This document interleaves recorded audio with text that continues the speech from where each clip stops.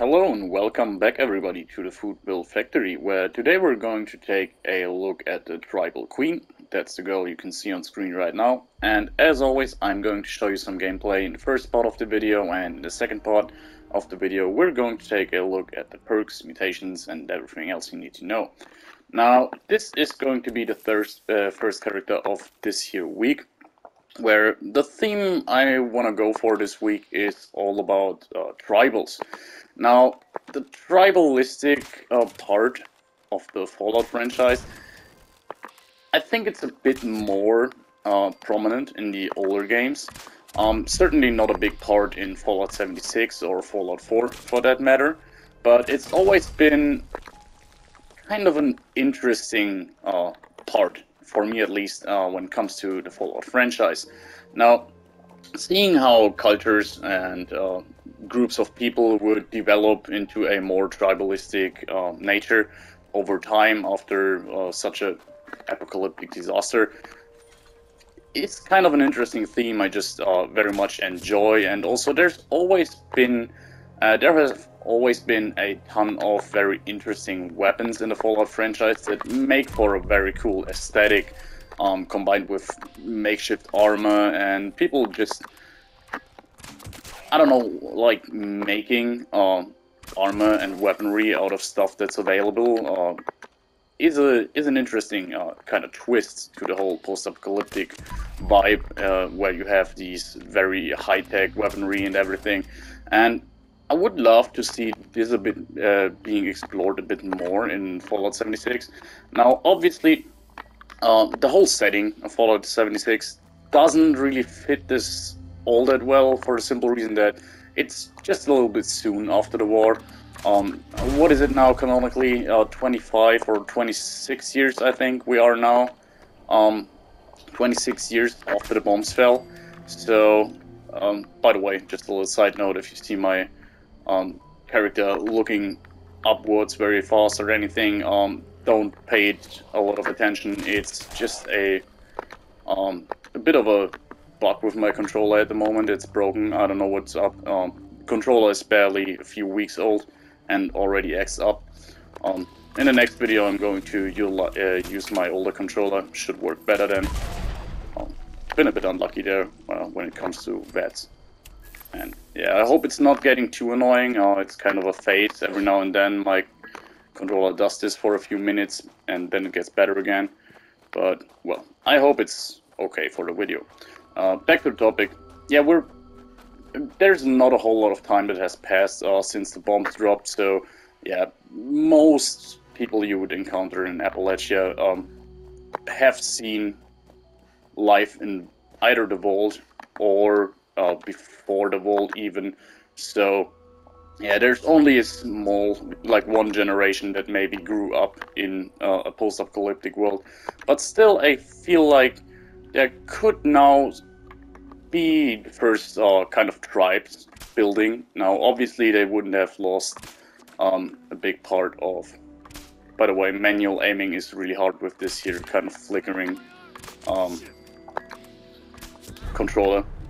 It's not a big thing about this character anyways, we're using VATs a whole lot, so it doesn't bother us too much.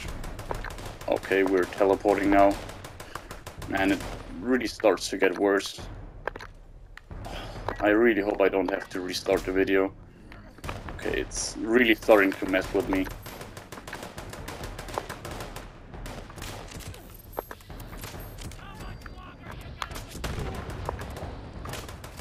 What are they fighting actually? Okay, there's a Stoltron. Hope we're not over encumbered.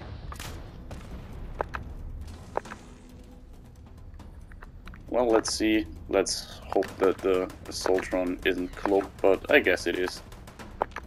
I mean, it didn't detect us so far, but...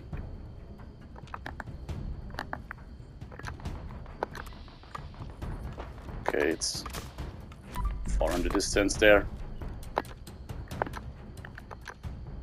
Once it's uncloaked again, I think another crit should finish the job.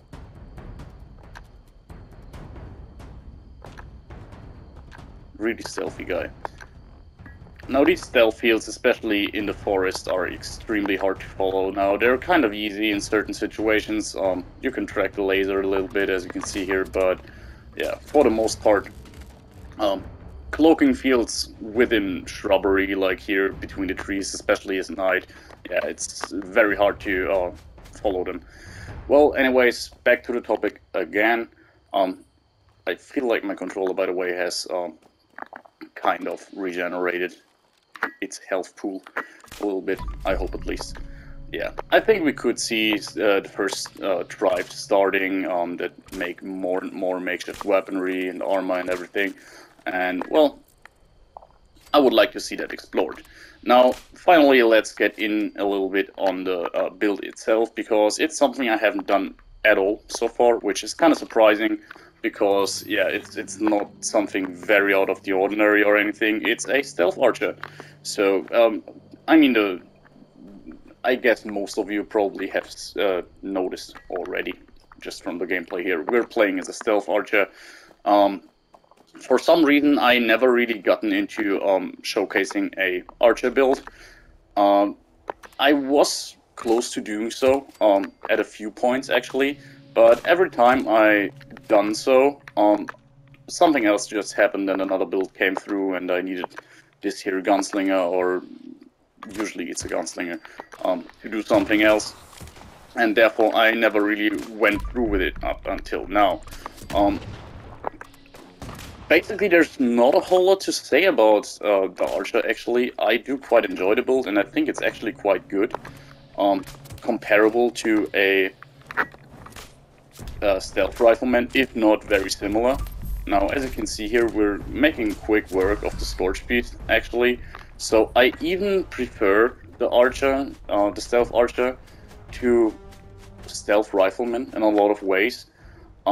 And one of the big drawbacks you see mentioned when it comes to archers every now and then is that their DPS is quite bad, but I actually don't even think that's the case. I generally believe that archers have quite decent DPS actually.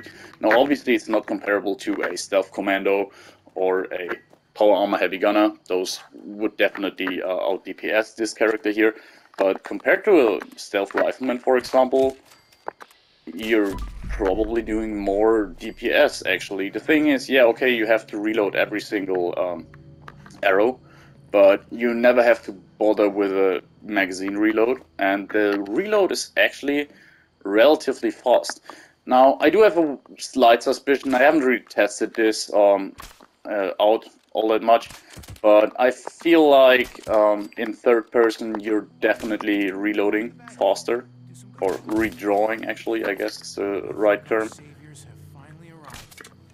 Now the weapon is naturally very silent, so I think it's as silent as it gets actually, but yeah, redrawing the arrow is not a big problem, so usually taking 2 shots for enemies, which doesn't happen all that often on this here character, isn't all that big of a downside for me. Definitely works faster than with a hunting rifle, for example. One good example of a weapon, or a comparison, I guess, in terms of fire rate would probably be a lever action. The lever action might be a tad bit faster, but not by much, in my opinion. Unless, obviously, you have something like a faster fire rate version or so, but yeah. So, as you can see here, we're making quick work of everything. Now, one little bit of information I'm giving away here is we're using an instigating bow. With the rest of the perks are VETS crit based. So I'm using one approach that I'm doing quite often. Actually, that's the main reason I'm often using this character here. It's getting 23. Yeah, I think it's 23 luck. Due to with some help of under armor, a few pieces of gear with extra luck, and the legendary luck. Yeah, boosting my luck up to 23, and that in combination with the faster VETS crits effect makes it so that we can refill our critical meter within a single shot. Now, I hope it works on this occasion, as sometimes it doesn't really work, but yeah, as you saw here, it did. I feel like we're in danger, actually, just from the damage we're dealing. Now, we're a bit unlucky there when it came to our hits. Missed 3 shots in a row, I think. But yeah. Please keep in mind, if you see these hiccups, yeah, it's definitely something wrong with my controller, doing these hicks every now and then. If any one of you uses a PS5 controller, by the way, and has a similar problem, let me know. Would be cool here to hear a story about it. But yeah, let's move on. We're going to Huntersville now, fighting some super mutants. And super mutants are one of the more frustrating enemies, actually, because they're... I mean, once your adrenaline is going up, you can quite sufficiently one-shot them if you're going for the heads. The thing is, the weapon is really good at range and doesn't really lose a lot of damage over high range. The problem is the hit chance. So what I like to do is I like to go for good shots like this here. So for torso shots on weaker enemies. So yeah, maybe we will need 2 shots or anything, but keep in mind, with a single shot we can refill our critical meter, and so we're usually taking 2 shots to a body of a weaker enemy, and then kill it in the process, and then kill the next enemy with a crit. So no reason to use the crit on the second hit here, and by the way, we could have just dispatched this guy with a single shot, but yeah, there should be a level 100 guy in there, which we can take down with a crit. There he is. Went down smoothly. Now here, the hit chance isn't great here. Now it's better, using the crit again. So as you can see here, you just have to get in, or form a little bit of a habit with this weapon, in a way you're using it. But after that, yeah, it works like a charm. Now, one thing that's important in my opinion when it comes to the bow is it can be very unsatisfying in a way, simply because, yeah, same problem that the Gauss weapons have, quite simply. Okay, bit of a bugged health pool there. Yeah, the same problem that Gauss weapons have in my opinion, which is, yeah, constantly drawing the weapon really kind of messes with your index finger, in my opinion. Like, if you're playing this character for a period of maybe like 2 to 3 hours, yeah, you really start to notice that it's getting uncomfortable to keep your weapon drawn all the time. Now, what I tend to use is I do have a backup weapon, which is a unnecessary arrow shot, by the way. Which is an anti-armor crossbow, quite simple. Now, it's not really the best thing when it comes to super mutants. It doesn't have good range, the accuracy is pretty lackluster in my opinion, but yeah, for ghouls and everything it works fine enough, and that's basically what I'm using it for, and just when I'm a bit sick of using the bow itself. But on the other hand, yeah, using the bow isn't that big of a problem here. We have a bit of a problem going on here with hits not really registering. Something with the server, I guess.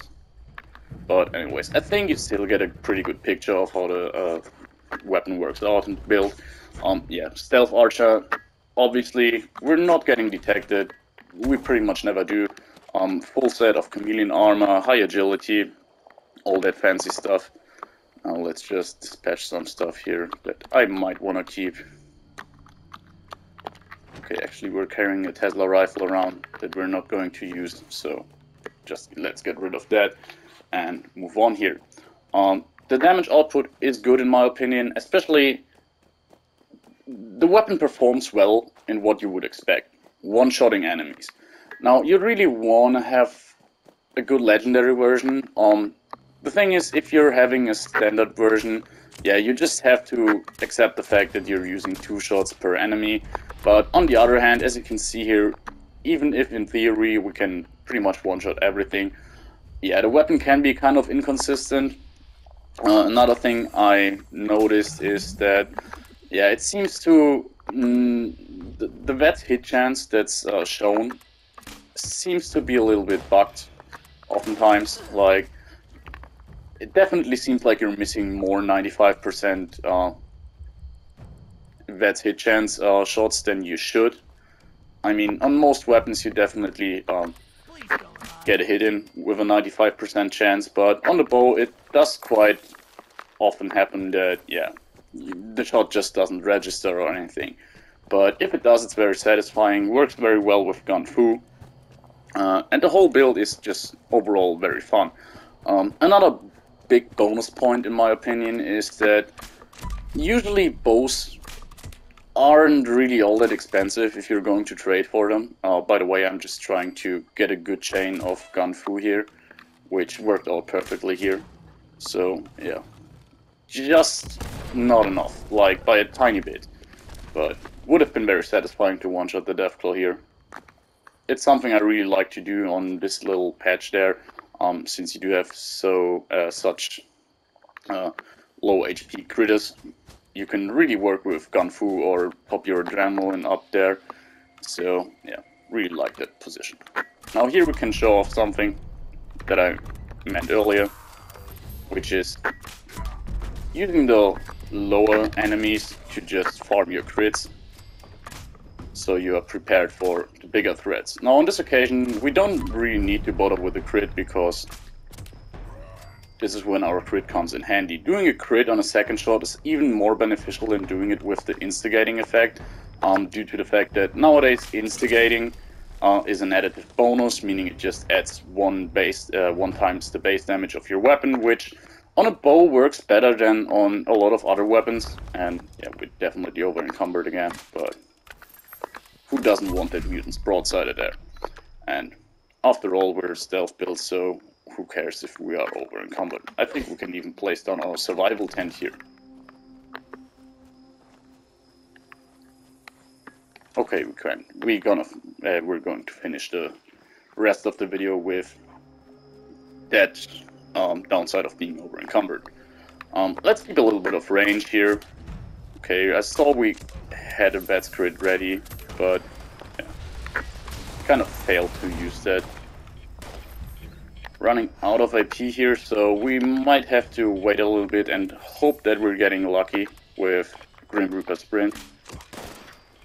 We didn't. Not a try. We didn't.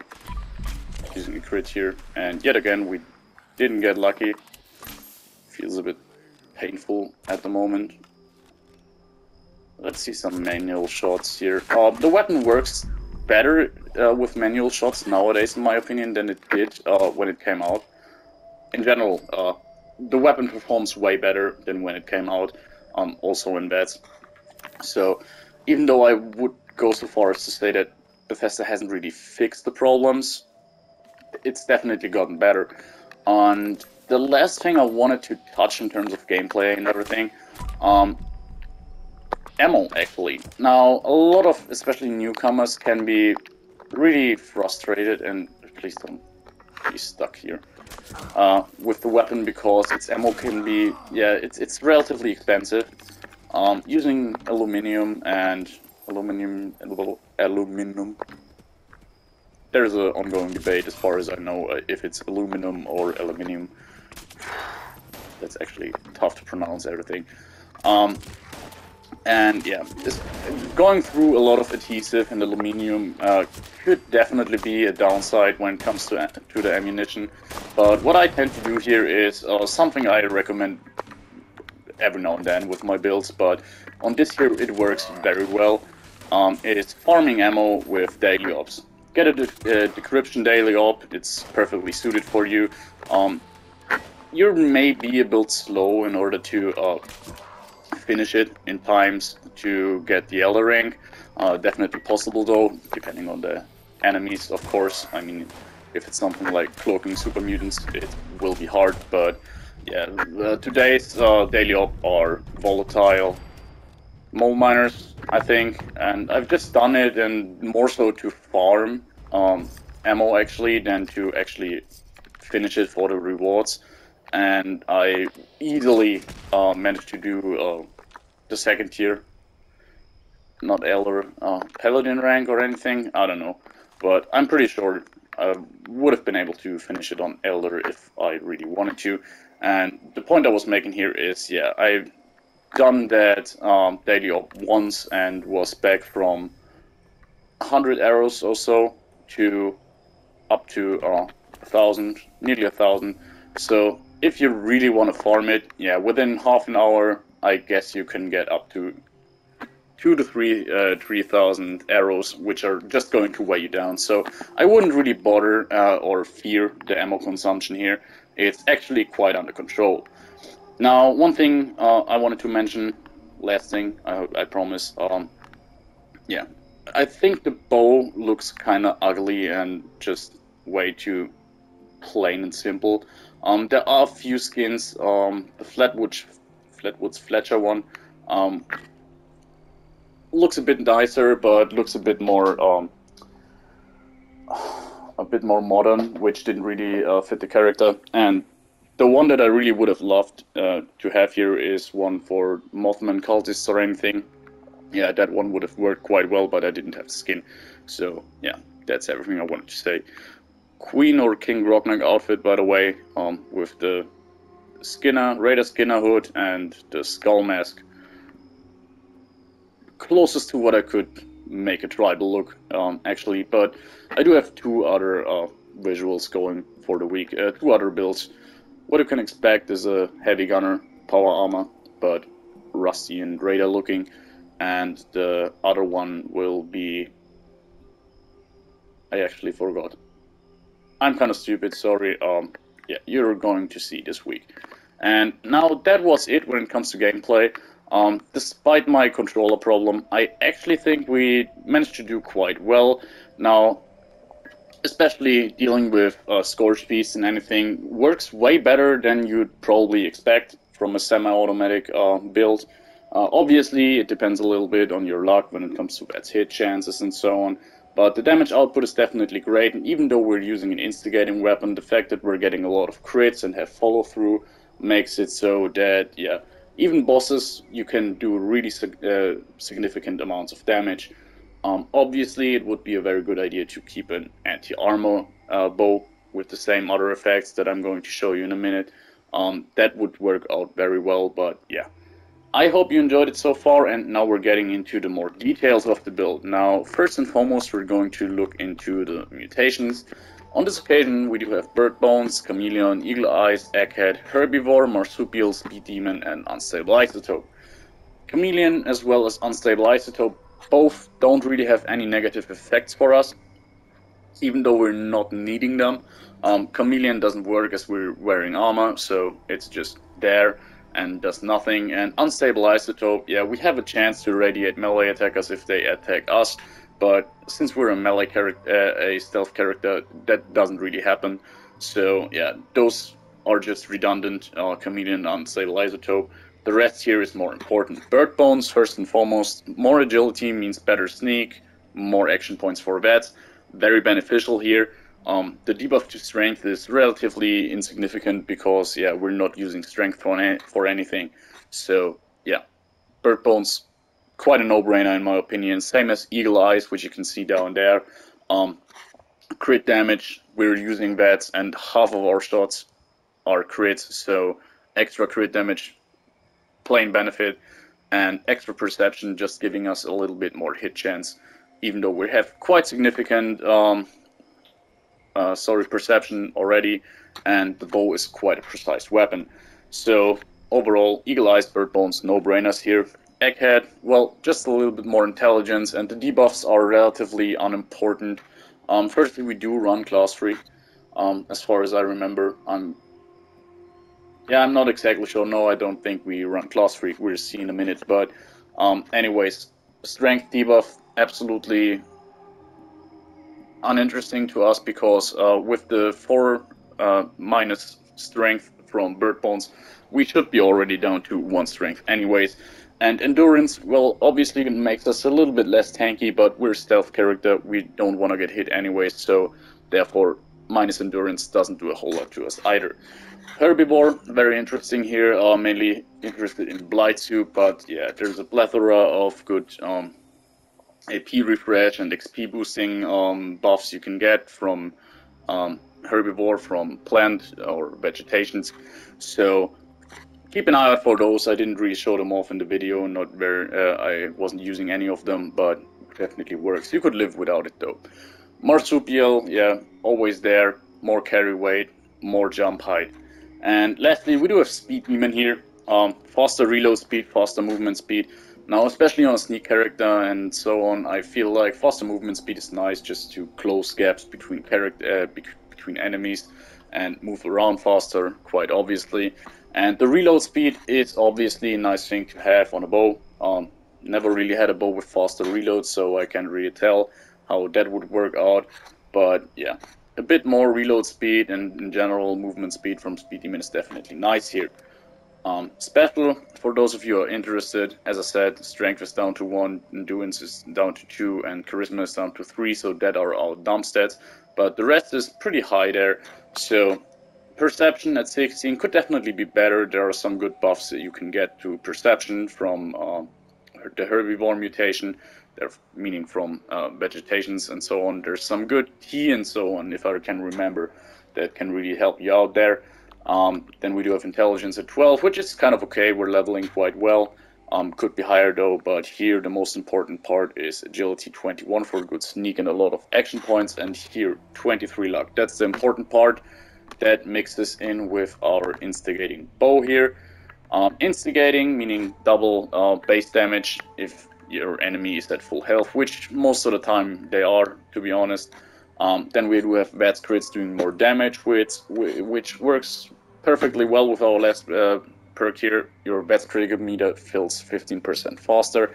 As I said, this in combination with critical savvy perk and 23 luck makes it so that within a single shot we can refill our crit bar, meaning half of our shots are crits, which is absolutely amazing. If you don't have that VATS effect, the only other chance to achieve that, other than through random chances with certain perks, is to get your luck up to 34, I guess it is, which as far as I know, if you're not using buffs, is only possible with a bloodied build. Relatively easy though. So yeah, that's the weapon here. I went for ultrasight arrows because, as I said, I really think the most efficient way to gather ammo for this weapon is to farm daily ops. So crafting requirements are relatively redundant. I mean, craft a batch of 20 arrows and you're fine to go from there on. Join the next decryption daily op and just farm your way up. Within an hour you will be set for the next 2 days or so. And other than that, yeah, the ultrasight arrows just give us a plain damage boost. The other arrows, I'm just not really convinced. I think the best option if you don't want to use ultrasight arrows would probably be plasma arrows. They're kind of cool.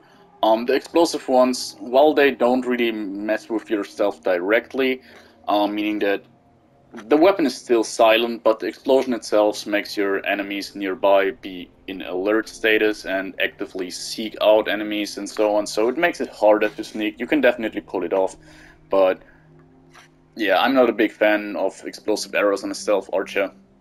And yeah, the iron sights just give us a bit more range and accuracy, I think it is.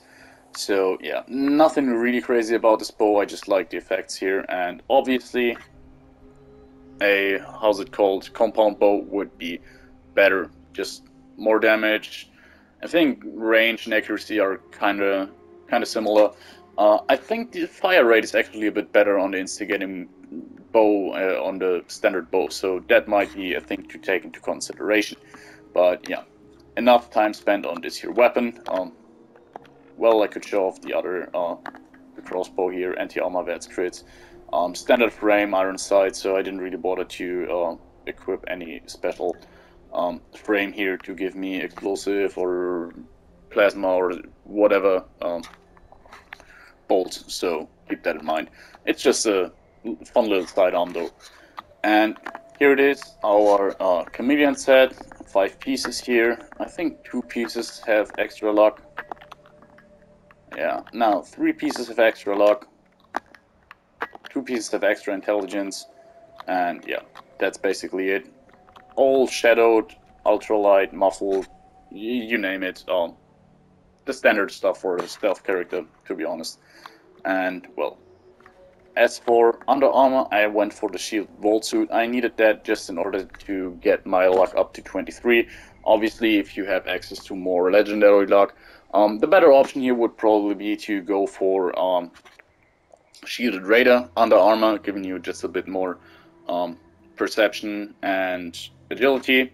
So that would be more beneficial because actually the extra strength and endurance doesn't really do anything for us here. The luck is just necessary, but you would get 1 extra luck anyways from shielded raider under armor. And yeah, the intelligence is kind of nice, but that's about it here. And now let's get into the perks. We do have 5 in strength for Bandolier and Traveling Pharmacy. Now, Bandolier I definitely recommend. The arrows can weigh you down quite a lot if you're not using Bandolier, so I would consider them a must-have, actually, the perk. As for Traveling Pharmacy, that comes pretty much entirely from Legendary Strength, if I recall correctly, and yeah, it's just because I have a lot of chems and stimpaks and so on this character, and I don't want to be over encumbered, but you could definitely live without it if you have the stash space, so keep that in mind. Strength, yeah, Bandolier recommended, Traveling Pharmacy just for convenience. In terms of perception, I went with 12 perception. I would love to boost it to 15 with legendary perception over time. But as you can see here, we do have Archer, Expert, and Master Archer, each at rank 2. So all I would do with the extra 3 perception is I would boost them to rank 3 each, giving me just a little bit more damage. Could just be enough to one-shot most super mutants and so on, but didn't really feel necessary for this occasion here, and yeah, I'm just far off from leveling up my perks appropriately, and I felt like this was enough here. The more important perk here, in my opinion, is Bow Before Me. Just gives you extra armor penetration, which is always nice. The stagger chance, well, it's okay, but to be honest, that's nothing we rely on. It's basically just, the perk is just interesting for us in terms of armor penetration. And Concentrated Fire, well, quite obviously, we want to increase our benefits. Our VET's hit chance with every single shot works relatively well on single shot weapons rather than automatic ones, even though, as I said during the video, VETs can definitely let you down with a bow, but I still recommend VETs over a free aim approach with the bow. It's just tedious to aim, especially in third person. It's quite impossible, actually. At least if enemies get closer, yeah, things get a bit wonky, so I really would recommend you use VETs. Also opens up a whole new type of damage when it comes to crits. Let's move on here to Endurance, rank 3, Fireproof, very low approach to Endurance. Probably would be even better off with Adamantium Skeleton and just put a dense chest piece on. That would actually be the more sensible option, probably, because if you're getting crippled, you're automatically standing up if it is the legs, I think. Legs and torso, I think, if those get crippled, you do stand up, get out of your crouching animation, and that's when enemies see, detect, and overwhelm you. But yeah, Fireproof, on the other hand, just, yeah, pretty convenient. Reduces damage from the Scorched Beast and from exploding cars, super mutant suiciders, and so on. So yeah, go for whatever you like here. Endurance is a dumb stat. Just go for a bit of minimal protection, and with Fireproof you never go wrong. Let's say that way. Now on Charisma we do have rank 3 and use Tenderizer. Now very rarely do you not see me use Lone Wanderer. This is one of the cases here. Yeah. We don't really need tankiness, since we're using a stealth character. We're kind of a glass cannon, and the AP refresh, while it would certainly be nice, you saw that we're doing kind of fine unless we're getting unlucky, if Grim Reaper Sprint doesn't really proc or anything, so yeah, keep that in mind. But overall I felt like Tenderizer was the better option here. Tenderizer combined with follow through really helps us dealing with bosses, makes our follow-up shots very powerful, and even if you're considering that most of the times, yeah, or oftentimes, when you're using the instigating effect to take an enemy down with a headshot, you also in the process do refill your critical meter, meaning that your second shot, in addition to being boosted multiplicatively by 10% from tenderizer, and at the moment I think it's 20% from follow through, but you could boost it up to 40% if I recall correctly. Yeah, and then throw a crit into the mix. Yeah, you can do some serious damage with follow-up shots, and this happens for the next few shots either way. So yeah, it's actually not a half bad build to deal with bosses, actually. Working way better than expected. So earlier I took down a sheep squatch and a legendary sheep squatch and a legendary scorch beast that were fighting each other. And one thing you really saw was for the time they were fighting each other, I really didn't do a whole lot simply because I didn't gain the benefits from covered operative and so on. But once I took down the scorch beast, yeah, the sheep squatch actually went down relatively quickly. Now I needed something like 20 arrows or so on, which sounds like a lot, but went through in like 20, 25 seconds, 30 seconds maybe. So it wasn't really all that bad actually. And then we move on. Intelligence. We do have rank 5 gunsmith, just for the convenience here. Nothing else we desperately need. And I wanted to have some intelligence going on that, combined with all the buffs, yeah, we do have a little bit of intelligence in order to level up. And I think, yeah, 12 intelligence, it's okay. You definitely feel that you can level up relatively quickly, I might add. And then we go on to agility, where we do have action girl, covered operative, sneak, escape artist, gun fu, and adrenaline. Now, as you can see here, there's one perk point unused at the moment, which, yeah, next time I level up, I would use that in order to boost adrenaline to rank 4 rather than rank 3, giving us yet a bit more damage once we're killing multiple enemies. But I think you can all imagine how the build would have worked out with rank 4 rather than rank 3 of adrenaline, so I figured, yeah, there's no real need to wait play another hour or so until I level up, so therefore I just started the build here. Gun fu works very nice, we saw it quite a few times. One thing I did notice is that gun fu seems to work very well on a bow, meaning that if you're drawing your weapon directly after killing an enemy, when they are at a little bit of a range, what seems to happen, I'm not quite sure about it, but you're firing an arrow at an enemy and immediately recharge your weapon. And that moment you recharge your weapon, the VATS hit chance seems to be locked.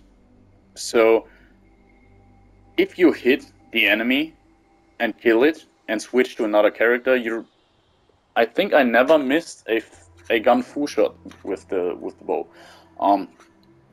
Maybe it happened even in the video or something, but yeah, gun fu seems to work relatively well here. Escape artist, sneak, covered operative, pretty straightforward for a sneak ranged character. Yeah, better stealth, muffled basically, combined with, yeah, getting into caution again, better. So escape artist, pretty good option here, and covered operative, just plain more damage from ranged sneak attacks. And lastly, we do have Action Girl. As you saw there, we don't have a single AP refresh armor piece, we don't have Lone Wanderer, so actually we have relatively low action point refresh, so a little bit of help in that regard isn't a bad thing. And then we do have Luck, where we do have Bloody Mask, Grim Reaper Sprint, Better Criticals, Class Freak, Starch Genes, and Critical Savvy. Now, Luck at 15 was just a given for this character. Critical Savvy, that's the perk I just mentioned a few times during the video.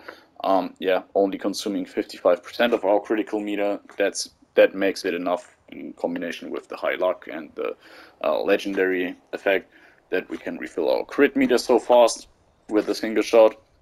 Then we do have Starch Genes, which is quite obvious.